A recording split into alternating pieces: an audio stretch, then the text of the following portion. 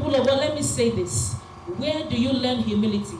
People of God, you can never learn humility anywhere other than in the house of God. Now, if the house of God cannot humble you, is it outside that will humble you? No. Now, once you're already, outside there, we are all pompous, we are arrogant. We are pompous, we are arrogant. Now, you now come to the presence of God. You now want to carry that pompous nature, that arrogant nature to the church. You want the church to bow down to your bidding. And most times, the way you attack the church is by gathering your people, gathering the members, and telling them, since then they don't want to listen to us, we must be able to control the pastor, we must be able to control the church. As a result of that, we gather the people and then we leave. And you as a member that people are busy influencing you in the church, they gather you and you leave. You should know that eternal life is far from you. Hallelujah. And the followers. The pastor, a true servant of God, is the shepherd God has called to lead you.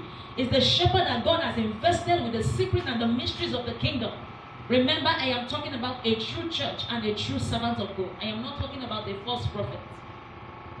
Hallelujah. So these are the things that we are experiencing in the church.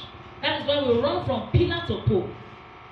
We are unable to maintain the blessings of God, unable to maintain the miracle of God. We think that we can boycott God to give approval to our evil desires and our evil motive. No. When you are in the church of God, you must be humble. That's why a song says, there is something that makes me come into your presence, my helper. Now, somebody that is your helper, do you talk to your helper anyhow?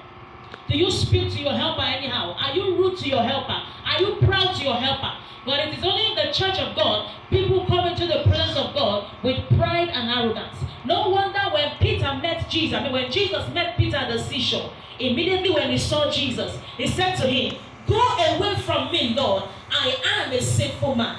Do you know what that means? This simply means that Peter acknowledged his position before God. He was humble in the presence of God. When he met the presence of God, he said, I need to calm down. If I am proud outside, if I am proud, if I'm pompous, when it comes to the presence of God, I need to be humble. But it is not so in the church today. In the church today, the members want to control the pastor. In the church today, the members want to tell the pastor what to do. In the church today, and if the pastor does not listen to them, they will gather the members and they will leave. Hear me if you are those kind of people. Listen to me. Eternal life is far from you. You can never make heaven. And this is how you keep running from pillar to pole. You run from pillar to pole. At the end of the day, your life becomes worse than before. Worse than it is.